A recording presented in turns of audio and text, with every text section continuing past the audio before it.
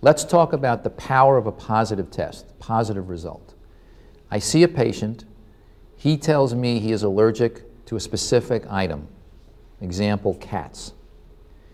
But he doesn't know whether he is sensitive to other things because he's never been tested. Yet he identifies the cats as his allergy because he knows when he's around them that he gets symptoms.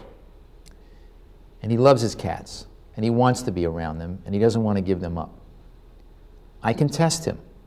If I test him and I identify the cats as a positive result, but I've also identified dust as a positive result and mold as a positive result, and the three things together are enough in his exposure to give him symptoms.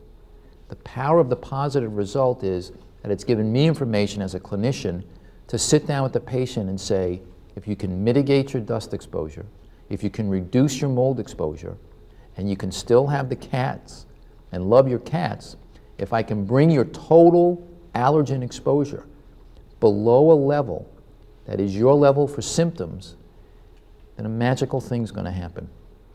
Your body will not produce enough IgE antibodies to make you symptomatic, and you will be happy and healthy, and you will still have your cats.